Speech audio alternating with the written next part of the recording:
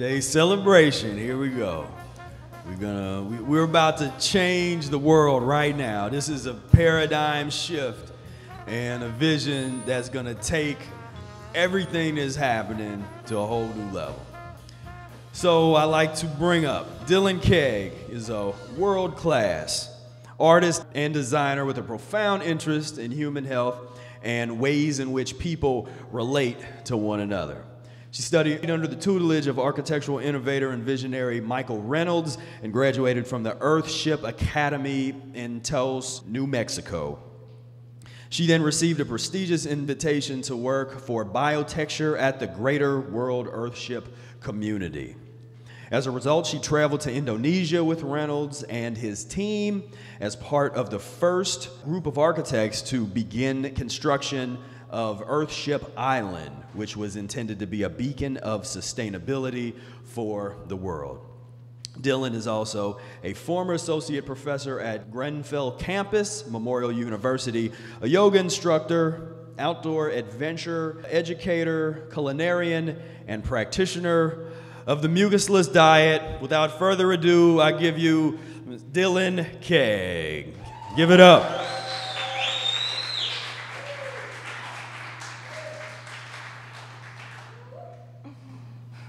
Woo! You're mine now. Welcome. Welcome. Really, this is very special. I'm really happy to be here today. Happy. My tail is wagging. I'm very excited to share this presentation with you. So can everybody, a little housekeeping here, can everybody see this screen? Raise your hand, I just want to make sure. Thank you. And can everybody hear me? Raise your hand. Awesome, cool, great. I feel like I want to play Simon Says. All right, without further ado, Earthships, regenerative, can anybody else say that? Regenerative? Regenerative living and our vision for an Ehret Village. Yeah, wow, it's been a long time coming this. The art of life. This is a phrase that I've been throwing around for the past couple of years to try to encompass all of the different mediums that I work in. And I can't seem to do it, so I just use the word life. I work in so many different fields, and it's really, I don't like to be pigeonholed. I don't like to be labeled. I just want to live. So these words help me keep focused on what it means to really live for me, and I'm going to share them with you. The art of life is the conscious, co-creative, willful exploration of living, including daily actions and lifelong projects, with respect to community, mind, body, and soul. Yeah.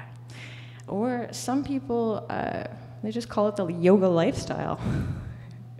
So on that note, I'd just like to take a moment before we start and really check in with our breath.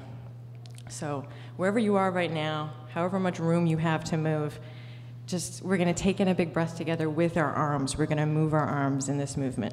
So breathing in, bring your arms out in front of you or out to the side. Reach with the fingers. Fill up the body with the breath. Reach to the top.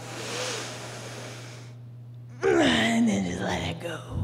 And we're going to do that 2 more times. All right, 1 more time. Breathing in fully. Reach. Fill. Let that go in any way that feels good. 1 more time. This is the biggest breath you have taken all day. Breathe in, right in the belly, the ribs, and the chest. Pause at the top, and then just let it go, babies. Thank you. Excellent. All right. Whew. Yeah, the breath. It's all about the breath. Thank you. Your support has made it possible for me to introduce to you such a vision as this. but a slight disclaimer. I want to be clear. I have no illusions that I have all of the perfect answers. Nothing I present here today do I consider to be the only way.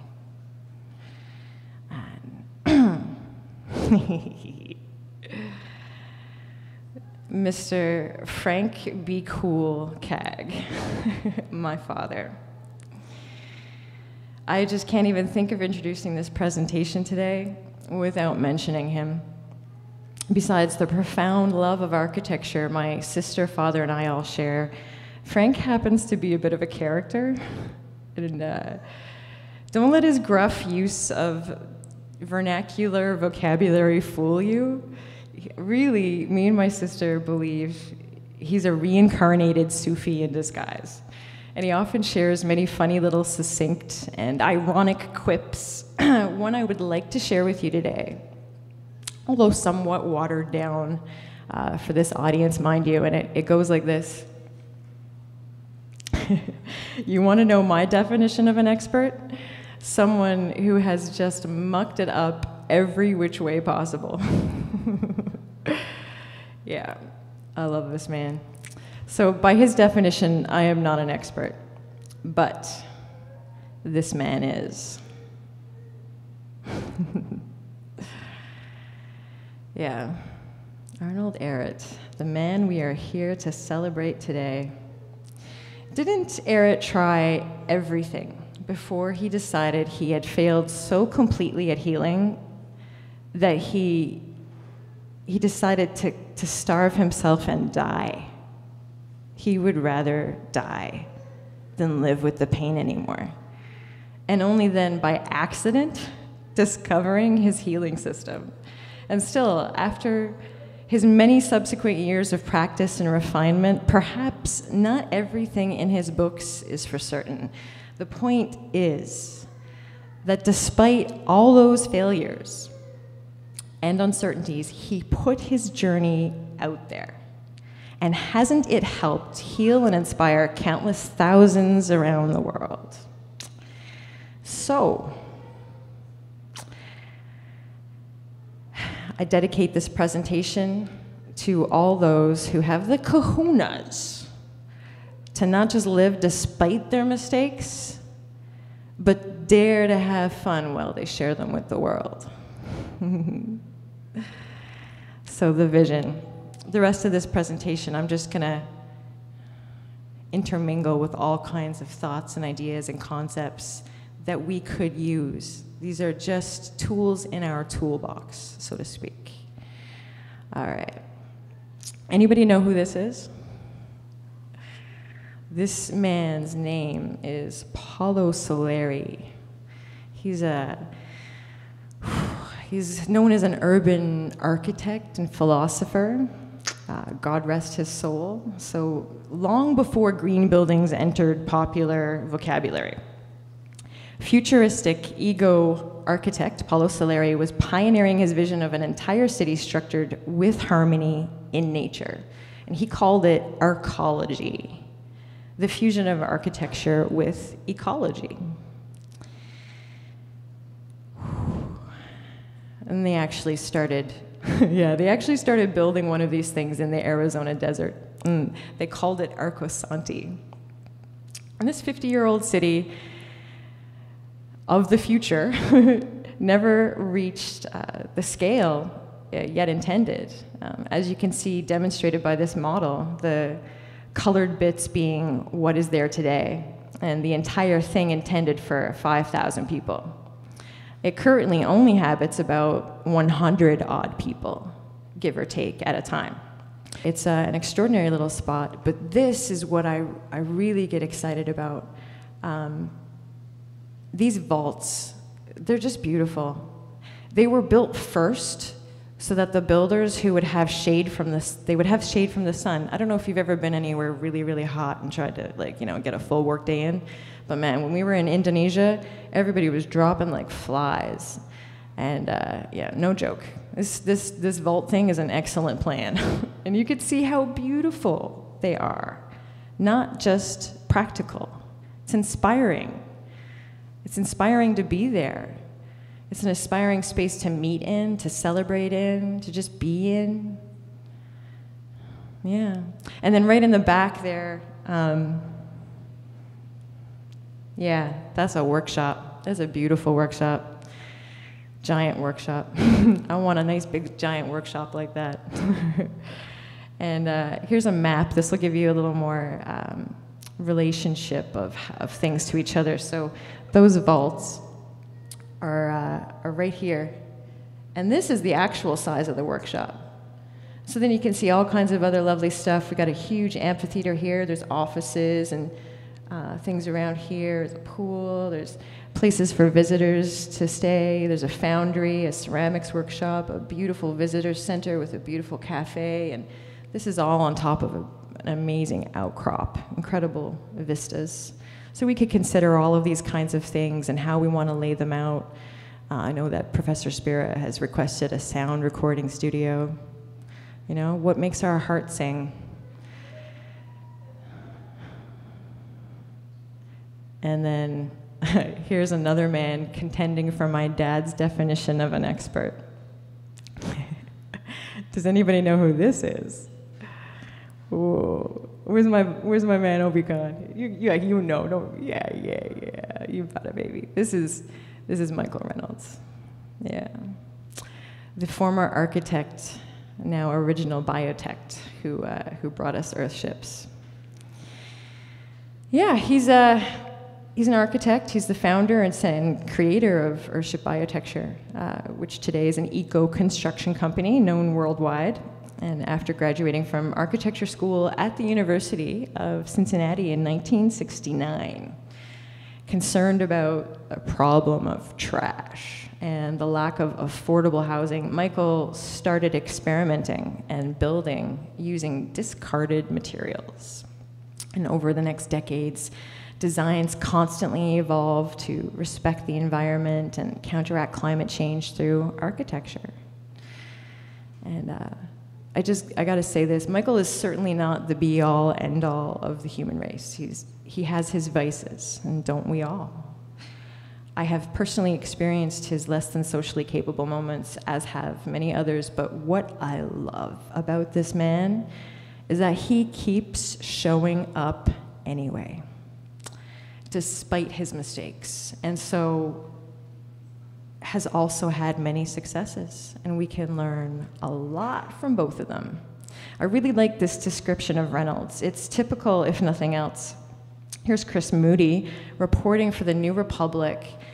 When I arrived at the worksite in January, the project was entering its third phase, and Reynolds was balanced atop a 6-foot wall of used tires wearing aviator sunglasses. He swung a sledgehammer into a beat-up Michelin full of dirt and crushed rock, his shoulder-length white hair falling onto a long-sleeve shirt drenched in sweat. At 73, he's a rare breed. A combination of Captain Planet and Howard Rourke, the intransient architect in the Fountainhead. Now, you may have noticed this funny word, biotecture. And the word biotecture, being a play on the word architecture, is an attempt by Reynolds to articulate the difference between conventional buildings and giant machines that interface with the living world. So what does bio mean? According to Etymology Online, bio is a word-forming element, especially in scientific compounds, meaning life and or biology and or biological, or pertaining to living organisms and their constituents. From the Greek bios, one's life course or way of living, a lifetime. So simply put, in my own words, I would say it like this: these buildings are designed from the start to support life, not take from it.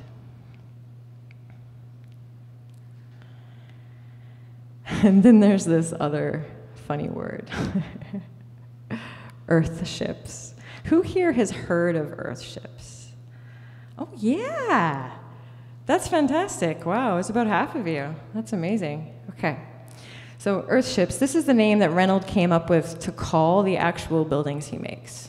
Earthships being a metaphor, because like a ship out to sea, these Earthships are totally self-sufficient, and earth is one of its key construction materials. But you have to kind of sail the Earthship a bit, interacting with it for it to perform. So like opening and closing vents and that kind of thing in order to make sure you have a nice, comfortable temperature. But really succinctly put, leaving out all the hippie language, they really are just this: state-of-the-art, sustainable, off-grid buildings.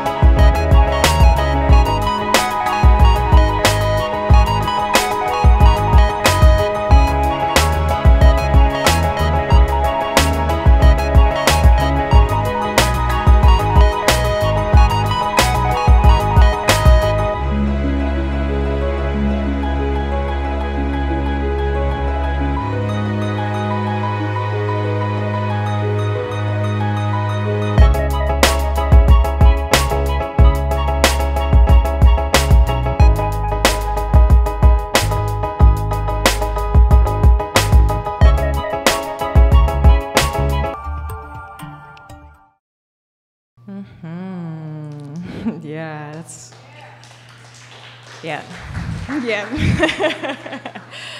Yeah, it's incredibly inspiring. Next up, this is an Earthship at night, and this is the same Earthship in the day. I'm just going to show you some images of Earthships. They can be beautiful, huge, large mountain mansions, and this is an interior greenhouse, and this is a school, a Waldorf school in South America, and they can be castles, and then, you know, little tiny survival models, and this is up in the mountains, and you can find them in the tropics. This is the one we built in Indonesia. You can have all the amenities you want, including garages, and yeah, beautiful, comfortable, inspiring, and how you like. So Earthships cover 6 human needs, met by following 6 building principles: food and energy or electricity, and clean water, shelter, and garbage management. This is a human need now. And sewage treatment. This is a human need. And so I'll just briefly state the principles, but I'm going to go into them in depth. So the first one is building with natural and repurposed materials. You can kind of see that right down there in in the garbage management. And heating and cooling through thermal mass. I'll get into that, to create a comfortable living environment without electricity. And using wind and solar energy or other ways to create electricity, or harness things from the environment. Harvesting and filtering rainwater to provide drinking and wash water. Containing and treating its own wastewater without external contamination. And producing its own food in an integrated greenhouse. So let's get into it. Natural disasters strike, and the power grid goes down, and where I'm from, storms frequently cause power outages, sometimes so severe that they last for a week. And a lonely, elderly soul who can't get to a neighbor's place for one of 100,000 reasons I can think of, can't get to a wood stove, ends up freezing to death.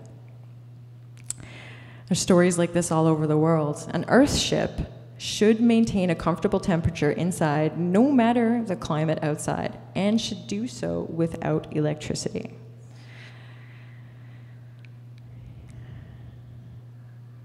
This is an Earthship from outside, and here's another one. And this is a greenhouse, an Earthship greenhouse in Quebec, Canada. And just this next slide is what it looks like inside. See outside right now? You paying attention? This is inside. Oh, yeah. So how does an Earthship do this? Thermal mass. A stable year-round temperature is achieved because Earthships are built with a large thermal mass. Think of thermal mass as the opposite of insulation. It's more like a battery.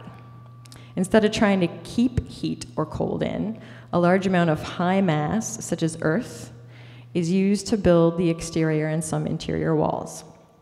And wanting to find its equilibrium, the mass radiates heat when the surrounding air is cold and absorbs heat when it's hot. Additionally, no matter the supplementary built-on mass, at a certain depth, the Earth has a constant, more comfortable temperature that can be tapped into.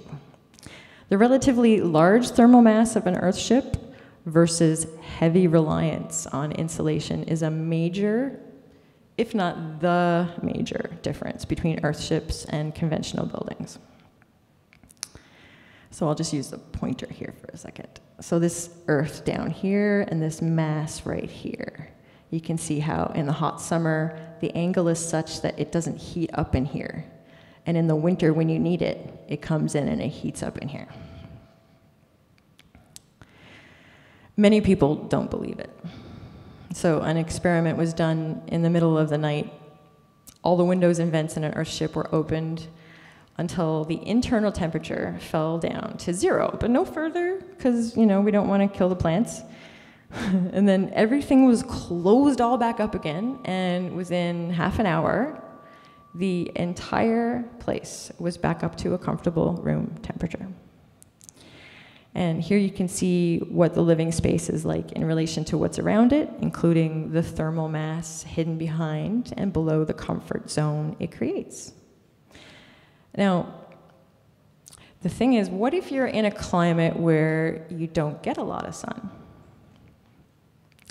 If the sun can't heat the earth, how would we charge this thermal battery? Well, any supplementary form of heat could be used, such as a wood stove or a fireplace. And once the thermal mass is charged up, it will radiate heat all night. You don't have to keep feeding the fire, so much so that many people find themselves throwing their blankets off. Now, this is Earthship Island. This is meant to be a beacon of sustainability to the world, and it's located on an island, off of a bunch of islands called Indonesia. And this is where I did my field studies, and I was responsible for heading up the bottle wall production while I was there. And we were the first team in, like Spira said, but it looked like this. There was nothing there. It was practically untouched. We camped, we built our own toilets. Yeah. So I'm just going to do this little Earthship Island walkthrough with Michael's voiceover. You'll get a sense of the building. And I know we're all interested in building in the tropics, so we could really consider something like this. This is a little walkthrough of what we're going to do in Indonesia. This is what we just finished. What we're doing is 3 of these around a courtyard to make our headquarters there so we can have people have some accommodations while we develop this island. You can see the tires going up and wrapped around the cisterns. Very simple, no half tires needed. Cooling tubes are going in. There's going to be a lot of them for natural ventilation. And then we get the preparation for the vault. We have a new way of doing vaults now, and they work on the side of the tire wall rather than the top. You'll get to see all of this. We mesh the vault and get it hooked up to our cisterns, which have a bottle veneer. And then we start detailing the vault out with the ventilation and the plaster, and then the waterproofing, and then the insulation. 8 inches of rigid insulation goes on this thing. And then we have more waterproofing and the beginning of our breeze maker and just decorative urns out front. The framing for the bamboo veranda goes on, and then the front and back arches, and then we're getting ready to plaster our roof and get the final coat of cement on the roof with the ribs. And there's the breeze maker framed up and metal coated, and then the solar hot water heater goes in, and the interior has 3 bottle walls and door bucks built into the walls. These projects are all going on at once, and there's a lot to learn on this whole operation. The systems are built into the rear of the building, and they will be taking you through each one of them. Then when the planters start growing and being used, the plants treat the sewage, and we end up with a building that produces plants while treating its sewage and keeping it from the coral. And we end up with a building that is fully sustainable and fully safe for the coral and needs no infrastructure. This is the tropical model Earthship. And it has a little room inside with bed, couch, table, kitchenette, toilet, shower, all the amenities. Use your earphones and your computers and lights, and stores about 6,000 gallons of water, and ends up looking like this. Come join us. So here, just a little still. I want to get into the to this thing up here, this convection engine. When it's hot outside, conventional concrete structures can get hot enough to fry an egg, whereas an Earthship remains comfortable without electricity by utilizing the following. These convection engines up on the sun heats the vents, which are made of metal situated on the roof, and hot air rises, pulling the cold air up through the buried vents. And the reality of how well this works was just phenomenal to me. After we got the vault up with the vent in place, we had a meeting inside, packed the place. Everyone was in there, and everyone agreed. It was easily, and I'm being generously conservative here, easily 10 degrees cooler than out in the sun. But you don't have to take my word for it. Direct quote from a journalist for the Jakarta Post in Indonesia: "The building under construction is less than 20 degrees Celsius inside, while the outdoor temperature is unbearable." So, moving on to the materials, the reclaimed and recycled materials. Earthship techniques have been a 40-odd year evolution, and of course there are always ways to improve. And Michael's first idea to use recycled materials was this building block made of cans wired together, which is a little Easter egg for anybody who goes to the academy. You could find all these little Easter eggs in different Earthships. And Yeah, but we don't bother wiring them together into blocks anymore. We just directly recycle discarded cans and bottles found around the area directly into the adobe or cement as filler. And eventually you won't see this garbage. These girls are helping veterans at Foxhole Homes build a survival model. Isn't that fantastic, having the kids involved? I'm all about that.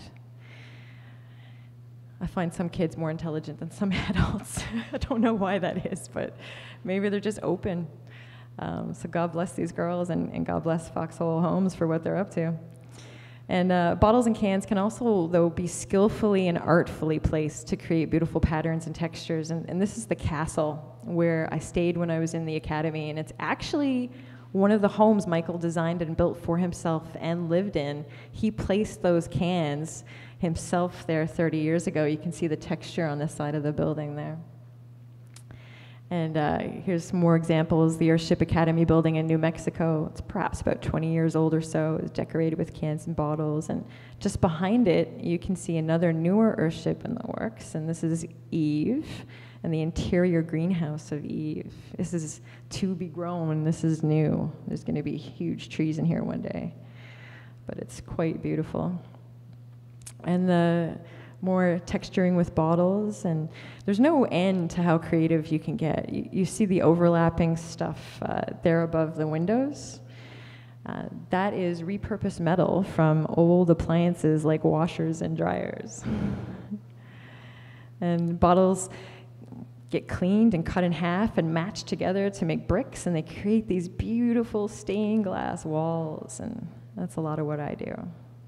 And I love this small and beautiful stained glass window, and it's in one of my favorite Earthship bathrooms, in one of my favorite Earthship locations called Reach, located up in the mountains, and the view is incredible. I would love to spend some serious time in this bathroom doing an enema.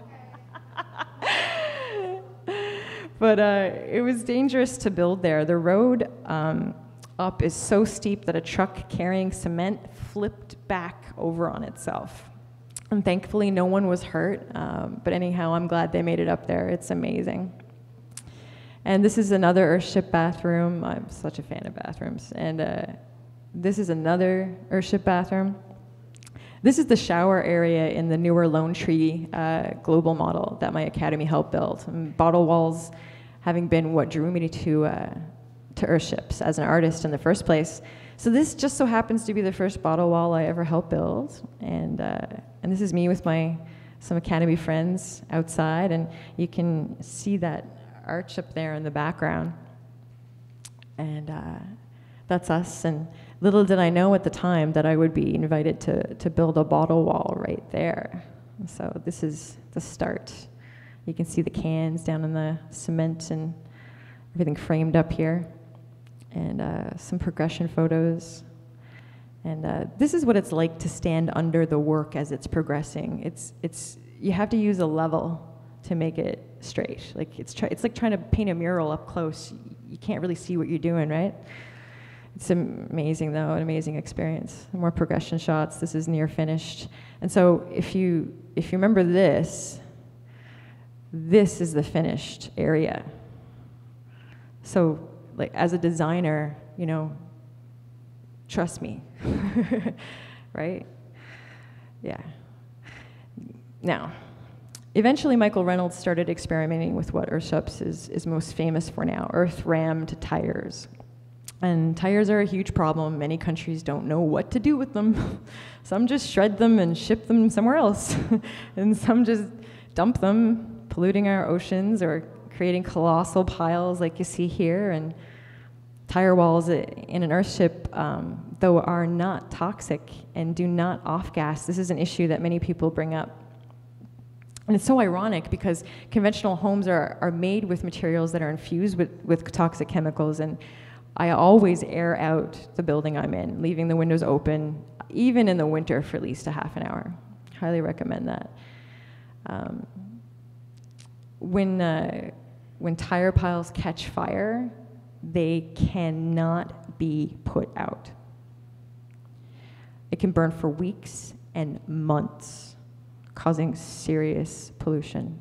And this cannot happen when they're actually buried in in the house. Houses that employ tire walls always apply a thick earthen or cement plaster over the tires, so there's no longer exposed to the atmosphere. And the plaster helps make it fire resistant. And these homes actually meet, or I would say exceed, local fire regulations. There are definitely firemen who build earthships for a reason. Yeah, there's an example of a fire having swept through the greater world, and the earthship was left standing. So, moving on, this is an example of a tire wall, and their tires are such a huge part of the typical earthship that they are the main feature in the Academy logo. And this is me on top of the first tire I ever pounded. I was so happy, and we took this photo for my GoFundMe campaign, and what a time we had. It was a great day. And here you can see the tires in the background getting put together correctly. And Michael claims in the Academy that they're the perfect building brick. He suggests even if you tried, you couldn't come up with something better. And here are some reasons why. When packed with earth, the tires expand and they lock into each other. And of course, as mentioned, this otherwise dangerous garbage is then recycled, a huge boon to the environment. They create super strong walls that are their own foundations. I was shown a picture of a tractor driving over an earthship. Old tires are used. They are done curing, so there is no off-gassing to worry about. And regardless, they are sealed inside the walls with adobe or cement. And in order for the tires to break down, they would have to be exposed to extreme sunlight or lots of water. And if that is happening inside your walls, you have bigger problems than smelling old tires. And so these packed tires, as cited, harbor no oxygen, so they don't burn. Special expensive large machinery and equipment, which some other building methods employ, such as compressors and air and forklifts, aren't always available everywhere in the world, especially in the midst of disaster relief efforts. But tires are plentiful, abundant, everywhere you go. There are so many tires now that they have become, Reynolds suggests, an indigenous building material, common to the whole of Earth. And always a great reason to do something. You save money because being considered garbage, they don't cost anything, they're free. Pounding tires is time and labor intensive. It can easily take 2 people 15 minutes to pound 1 tire. And some people are very intimidated by that. And despite Michael's above justifications for considering tires, it's certainly one of the things one has to consider when building an earthship or an earthship-inspired building. But if a 70-odd-year-old man does it on the regular, then there must be more to it than just hard work. It certainly is a productive way to exercise a few demons, but Michael also talks about how there's something really wonderful about people coming together to pound tires. And I happened to discover while pounding my first tires that there were a few other Glee Club fans in my academy, and we just had a great time breaking out into song while we worked. And it's one of my favorite memories. But that said, people are experimenting with faster ways to work with tires. So if one has access to electricity, a mnemonic tamper can pound one within 5 minutes. Keep dumping it right on top.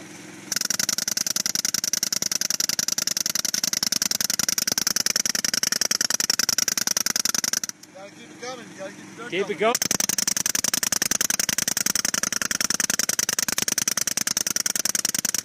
Yeah, so 5 minutes, not bad. This though, there are other ways of recycling tires as building blocks are also being experimented with. Tires can be compressed into these giant bales, tire bales. And here's a few images of those. You can see how big in comparison to a flatbed truck. Now, Foxhole Homes. You heard me mention them before. A sustainable housing community for veterans in need has been working towards building Earthship-inspired homes with tire bales.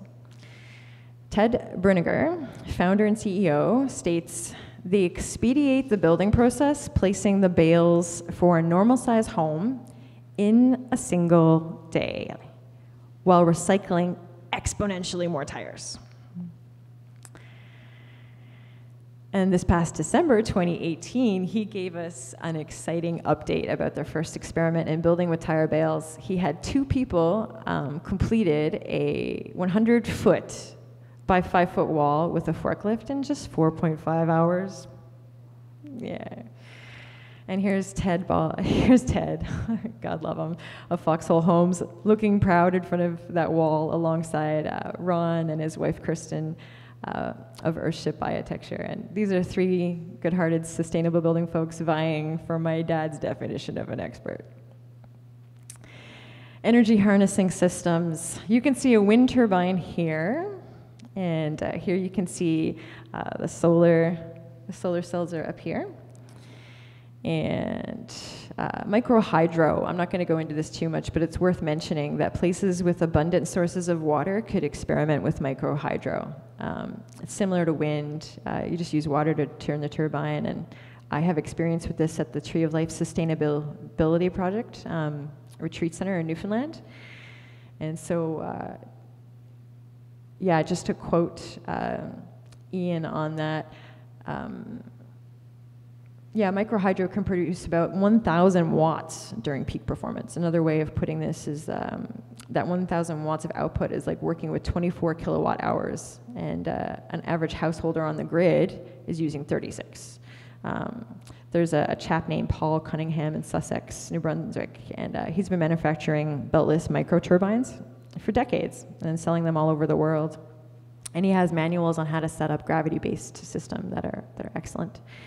So, oh, yeah, graphene. Who here has heard of graphene? Just raise your hand.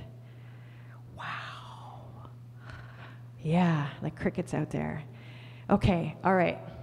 Yeah, get ready. Get ready. If you haven't heard of it, get familiar. Pretty soon you're going to be seeing the name everywhere. It's, okay. This still blows my mind. It's 200 times stronger than the strongest steel. Lighter than any other material known, the thinnest compound ever discovered, and one of the best conductors of both heat and room temperature and electricity. Amongst the phenomenal possible applications in construction, biomedicine, textiles, and computing, etc., it's expected, this is where it's relevant right now, to greatly improve battery capabilities and lifespan. And, you know, sustainable buildings, batteries are a major cost when we're considering our energy harnessing systems budget. So it could radically simplify the battery situation. It's also, okay, watch this video. It could simplify solar electricity. Check this out. So graphene paint is like any other paint that you're familiar with. The idea is that you have a coating on a material, and that coating protects and changes the property of the material. For example, we're looking at adding graphene to traditional paints, ship hulls, where the graphene helps stop the salt go from the seawater to the metal hull and rust that hull. However, looking ahead beyond that, we're looking at exciting applications, such as the idea of painting a solar cell onto a home using graphene and other 2D materials, and that then being able to power the home through a simple paint of the roof. Boom. Yeah, exactly. There's so much to be excited about with graphene. I'm going to mention it a few other times later in the presentation. Water. Water's a big deal in places that don't have a lot of it. Regardless, we can collect our own water. There is no need to depend on infrastructure. Estimates vary, but each person in the US uses about 800 to 100 gallons a day. But in this infographic, it suggests even more. It says 136 gallons a day. And so just compare that to Earthship water use. In one case study, a 4-person household averaged out to just 14 gallons per person per day. We can harvest water in so many ways, from rain or snow on the roof, freshwater rivers or lakes. Some people have a well, some harvest dew or fog. Even seawater could potentially be filtered through graphene.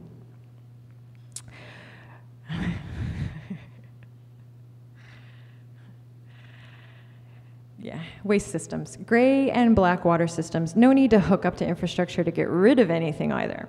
Gray and black water recycle that so-called wastewater. It's excellent news if water is short, but if not, I still recommend considering one of the following systems. That water you wash in and flush away often is left raw and just pollutes the rivers and the oceans. It's extremely gross. I don't think we're civilized as long as we're doing that. Whereas such things are actually really valuable. Gray water, such as what you wash your hands and food and clothes with, can be collected and fed directly to indoor planters. And you can also have a worm farm along the way, making use of their castings, which create a superfood for plants. And black water is, well, the gray water then cycles through to flush the toilet and then becomes black water. And black water is then cycled out to exterior treatment cells and gardens. That's in a typical Earthship. And this is a banana tree growing from an indoor gray water planter. All of these plants are indoor gray water planters. And this is the Phoenix. It's an Earthship.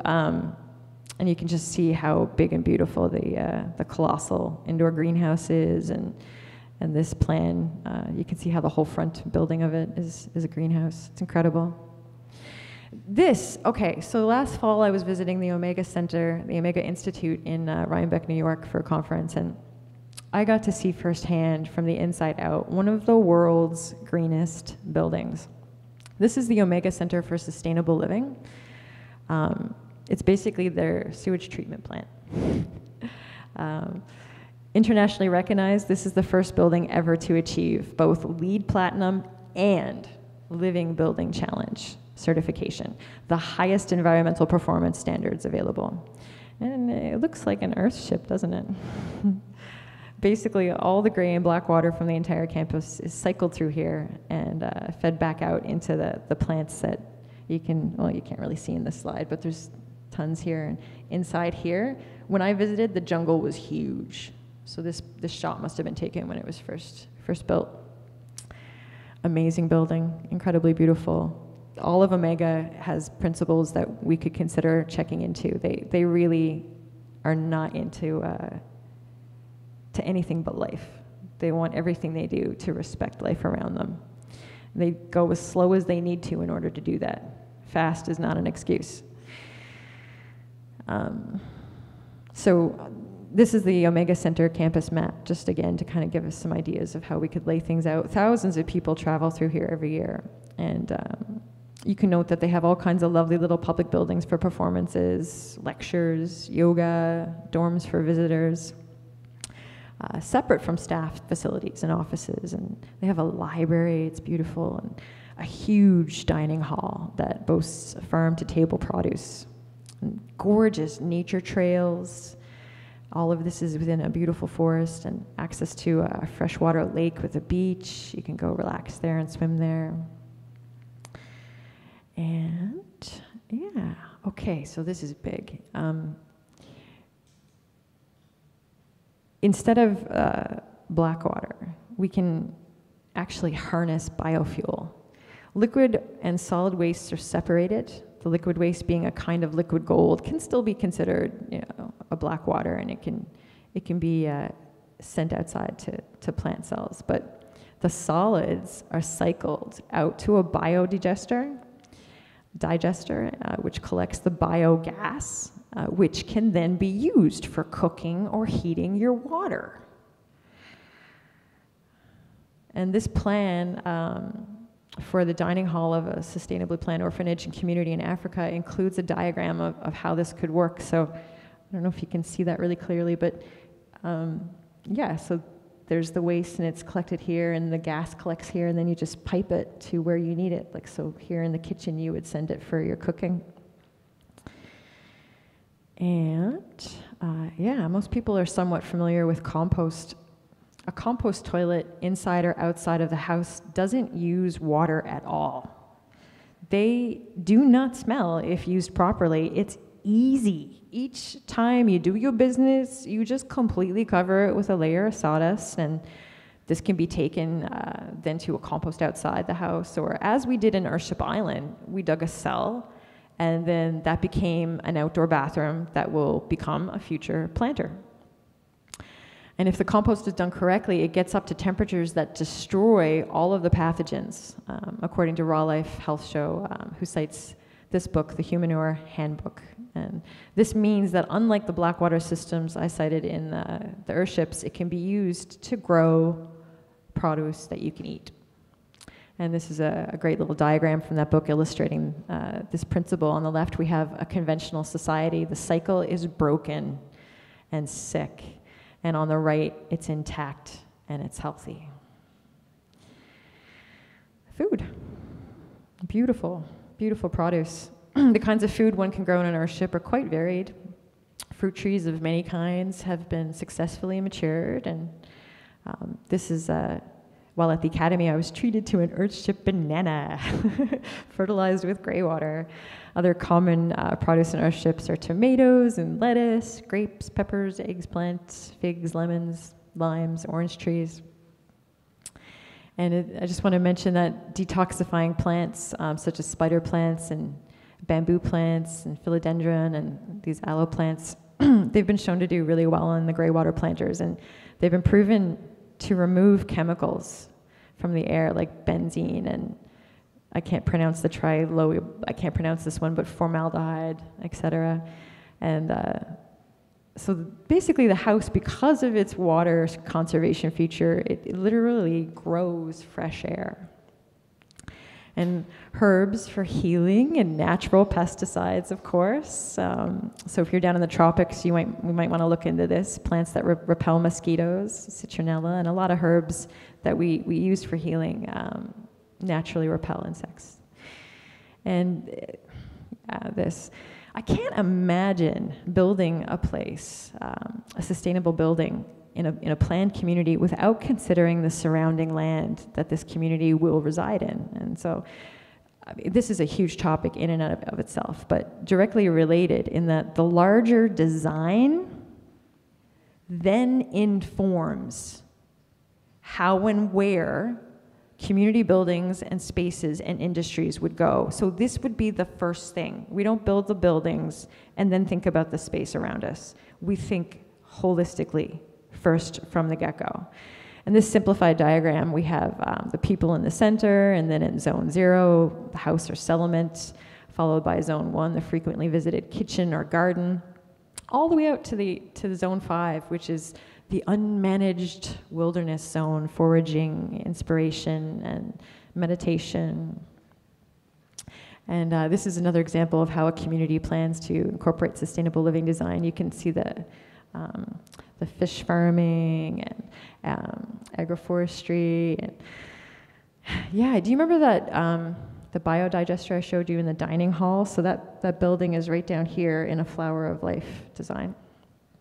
This is an orphanage in Africa. Beautiful project. So back to Foxhole Homes again.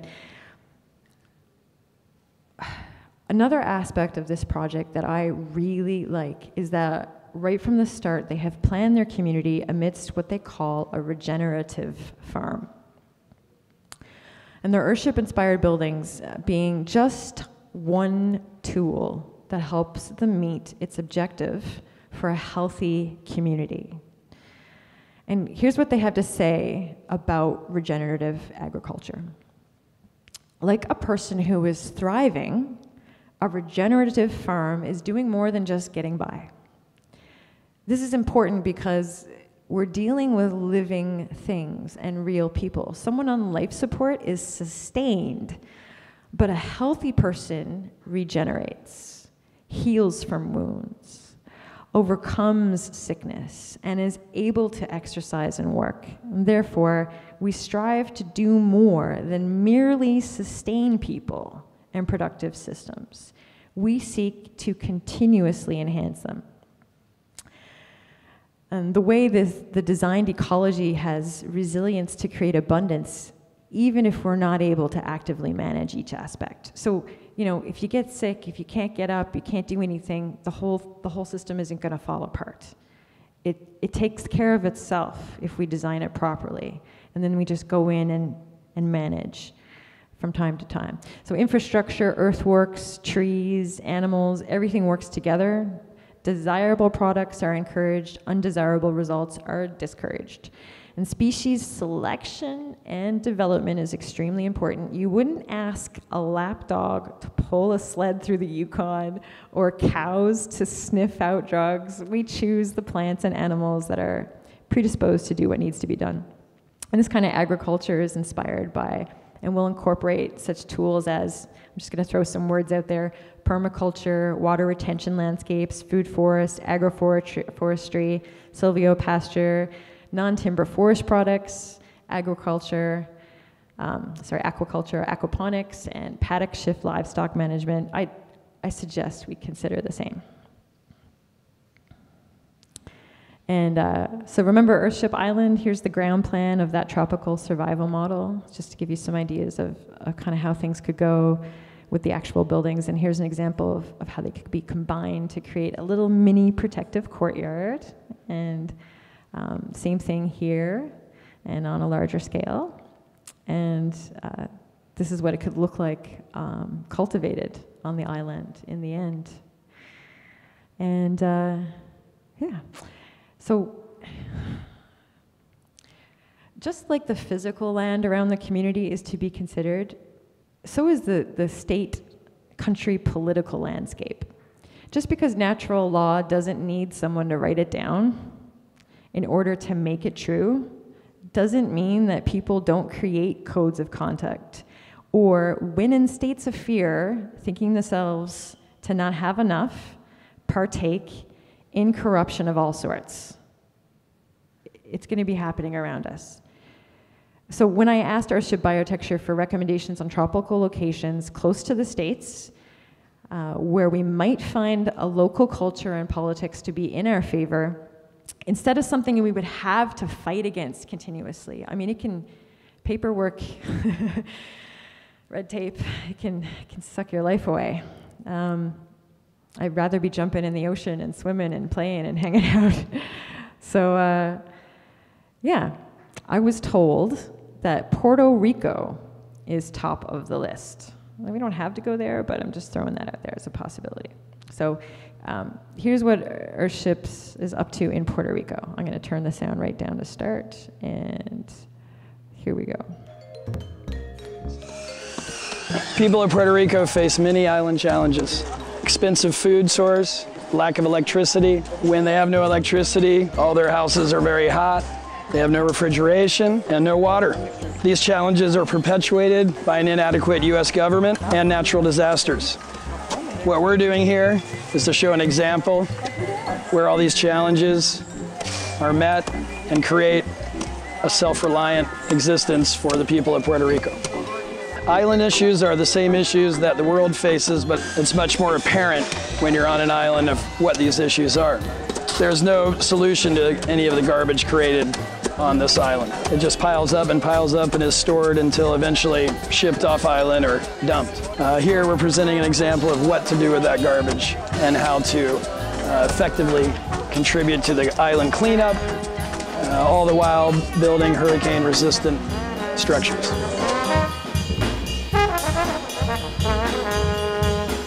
While working here, it's super apparent that the people of Puerto Rico are treated as second-class citizens by the U.S. government. As they don't pay income tax but huge tariffs, the government feels no need to support public projects, schools, healthcare, etc.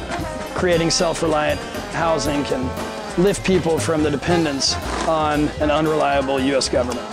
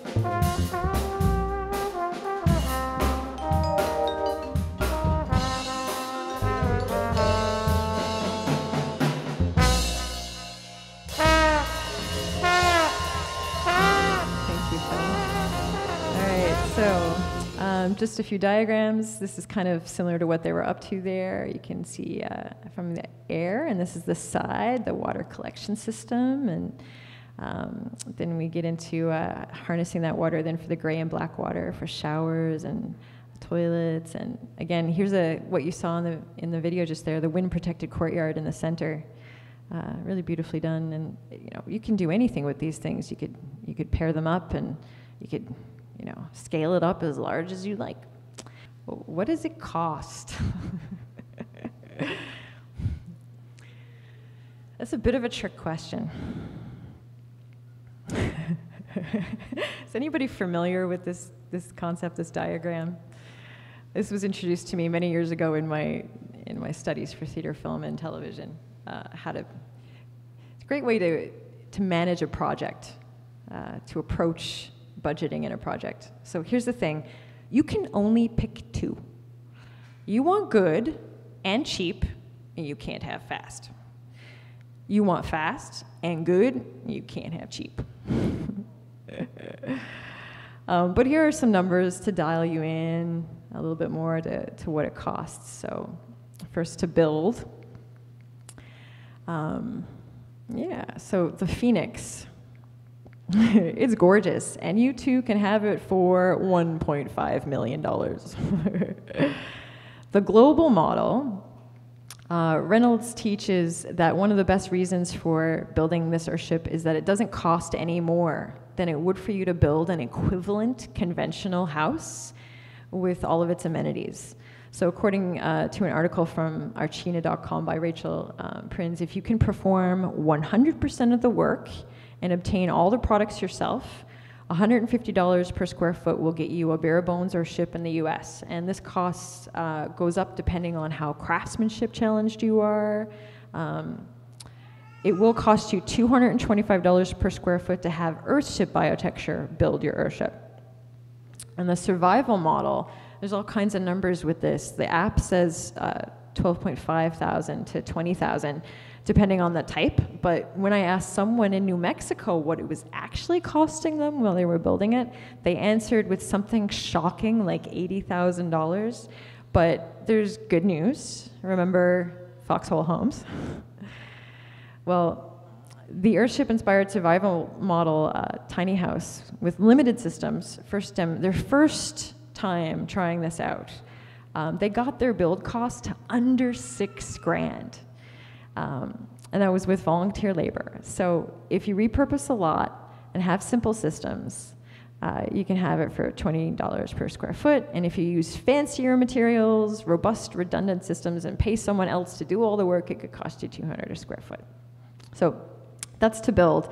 To operate, the upseller for all of these kinds of buildings, being that once they're finished, there are no costs associated with being locked into the grid. So actually operating an Earthship shouldn't cost you a lot. If anything, again, depending on how much you've invested into your systems, and are you using gas for cooking instead of recycling your waste for biofuel, etc. So a specific example in New Mexico is $300 for a family of 4 per year, minus the fact that they get over $1,000 per year of produce from the water treatment planters within the home. So at that point, the house functionally pays them to live there.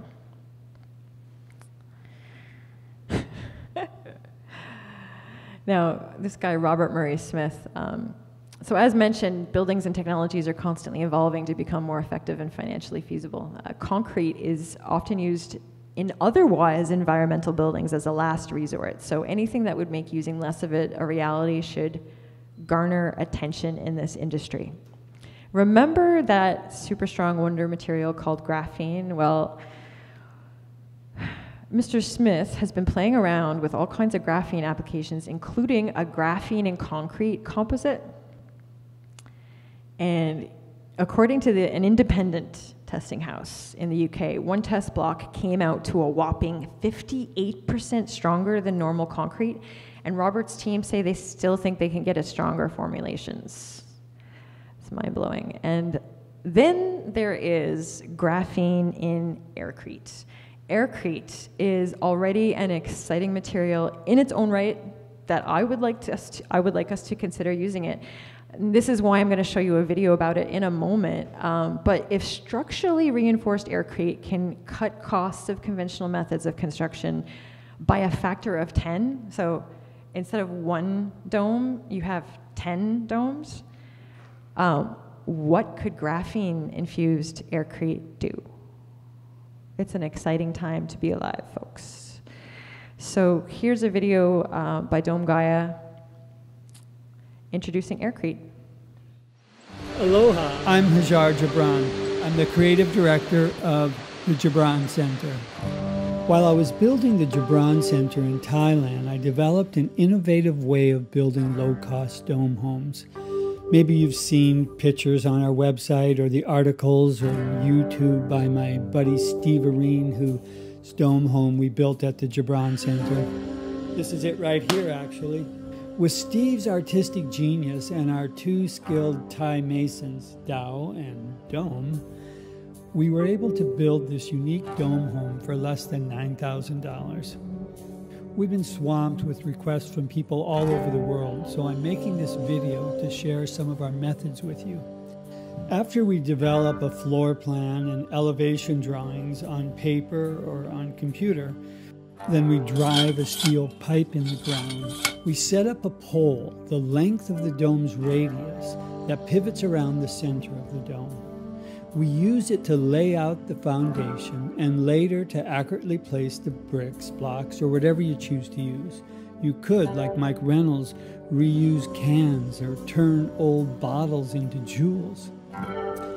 Then we build forms to support the arches, windows, and doorways. Once they are in place, we use the pole to lay the bricks. To stop the bricks from falling as they lean in, we use counterweights suspended over the outside of the dome. Our first domes were made with clay bricks and cinder blocks, which offer poor insulation or ecological value. In my search for better materials and easier methods, I explored the use of adobe, cob, compressed earth, earth bag, hemp, and even recycled polystyrene. I was at a loss until I discovered a material I'd never even heard of before. Yet many environmental architects consider it to be the building material of the future. Aircrete is a lightweight masonry product that is infused with tiny air bubbles, which expands its volume many times. It provides good thermal and acoustic insulation. It's fireproof, waterproof, and impervious to insects, including termites. Made of completely recyclable, non-toxic, non-corrosive materials, it will not rot, warp, or mold. Unlike concrete, which is hard, heavy, cold, and difficult to work with, aircrete is easy to work with. It dries overnight to a density similar to wood. It can be cut, carved, drilled, and shaped with woodworking tools. It accepts nails, screws, and is easily repaired. And because its primary ingredient is air, it's eco-friendly and inexpensive to produce. Aircrete is simply a mixture of water, ordinary cement, which is made of powdered limestone, and a water-based lather that looks like shaving cream. You need a foaming agent and a foam generator to produce the thick lather, and a special mixer to fold the lather into the mixture. Commercial equipment is heavy and costly, thus aircrete has been mostly limited to industrial use. With the help of my genius son Joel, who's the CEO of his company Infinite Automations, we developed an inexpensive do-it-yourself foam generator that works famously with ordinary dish detergent as the foaming agent. Then we invented a compact, lightweight, continuous mixer powered by an electric drill. This little machine replaces the heavy equipment that costs tens of thousands of dollars. And where conventional equipment only produces one batch at a time, our little machine is amazing. It will produce over 10 gallons per minute all day long with ease. We also created a special tubing bender for making forms. Our forms are made of inexpensive and easily accessible materials that can be reused over and over again. You simply pour in the liquid aircrete and let it harden overnight. The material cost for an arch like the one pictured is about $75. The material for a bare aircrete dome home like Steve's is less than $2,000, and that includes the foundation and the subfloor. Arches transform the awkward curvature of a dome into flat, vertical surfaces that are more practical for windows, doors, closets, furniture, etc. They also make it easy to connect different sizes of domes in countless configurations. Flat rectangular blocks require a lot of extra labor and materials to smooth over, so we developed a way of casting larger aircrete blocks that already have the curved shape of the dome. This, of course, saves time and money. Oh my God, it's so light! And we plan to make it even more efficient. We're developing reusable forms to cast an entire dome. We'll cover a bent steel skeleton with thin wood slats woven like a giant hat, covered with a waterproof fabric. It will imprint a beautiful design on the interior of the dome ceiling. The days of building with old-growth timber are sadly over. 80% of our global forest ecosystems have already been destroyed, yet we have a growing need for housing. We've developed a truly revolutionary system. Fast, easy, and elegant aircrete structures answer the need for high-quality, low-cost housing everywhere. With our equipment and basic training, you too can have a solid, eco-friendly, insulated, waterproof, fireproof, insect-proof, non-toxic, beautiful, permanent home that makes your heart smile. This project is a collaboration between many of my friends, family, and all of us at the Gibran Center. If you like it, then click the like button, spread the word to your community, share it on Facebook, and please sign up for one of our perks. Yeah.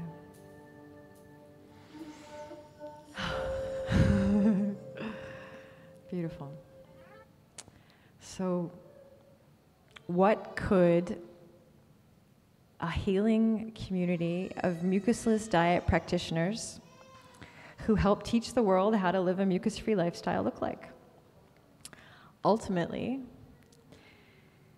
it looks like, I'm not trying to be dramatic here, us, community. It's the people that make a place. We can destroy it, or we can regenerate it. It's a choice everywhere we go. A conscious, co-creative, willful exploration of living with respect to community, mind, body, and soul. And in closing, I will leave you with this quote from Dome Gaia. Art is love made visible. The end.